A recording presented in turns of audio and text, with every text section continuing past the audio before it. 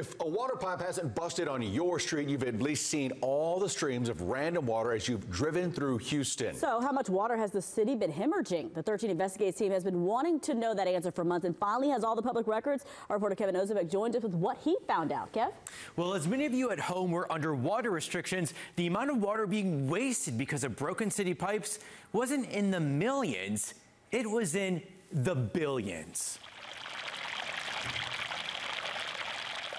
Yet again, Peter Coling and his dogs are puddle dodging. What's it like to walk outside your front door and you just see all this water just pouring out of that leak? You know it's waste. This is the second time this year this water pipe has gushed out water. The first time was this summer. Look at this leak right here. The summer of when Eyewitness News crews were on leak patrol. That water main break is actually just behind me. Thanks to one of the driest summers on record, the rain-thirsty ground shifted and cracked an aging pipe infrastructure. The result? Man, come on, they got water mains broke all over Houston. In June, as hundreds of leaks were reported a day, Public Works reported a whopping 2.2 billion, yep, billion with a B, gallons of water being unaccounted for. And as the sizzling summer continued, so did the water waste. Another 2.4 billion gallons were reported unaccounted for in July. And in August, 2.4 billion gallons of water again were unaccounted for.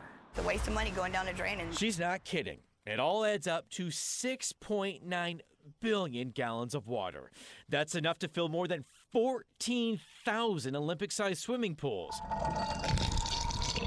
And if you were to run that much water out of your tap, your water bill from the city would be more than $207 million. why are they not doing anything about the water? Well, they are. Public Works spending is skyrocketing to fix broken pipes.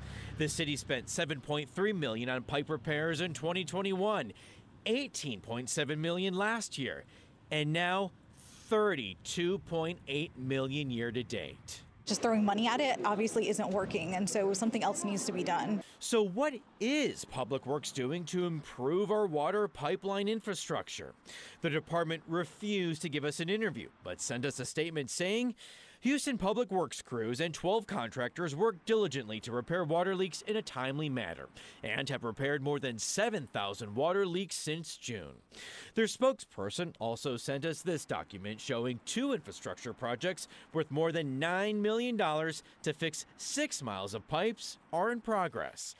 But is this all enough? Especially for those who see water pouring when they look out their front door. Do you think the city's being proactive enough? Probably not. We also did go to the last city council meeting to see if we could get Mayor Turner's view on the issues with Public Works. When we asked him if we could talk to him about this, he wished us a Merry Christmas and walked away. Interesting. Also very interesting, Kevin, is that the word unaccounted for is being used here. Would it be any other thing than leaks?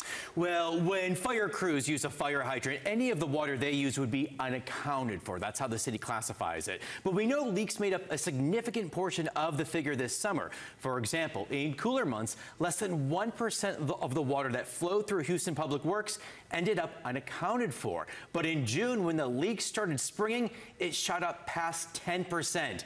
In August, Eric, it was nearly 20%. Yeah, the numbers here are mind-boggling, especially considering how precious water is at this point and what we're all dealing with on so many different levels. And look at the taxpayer money involved here. All right, Kevin, great work. Thank you.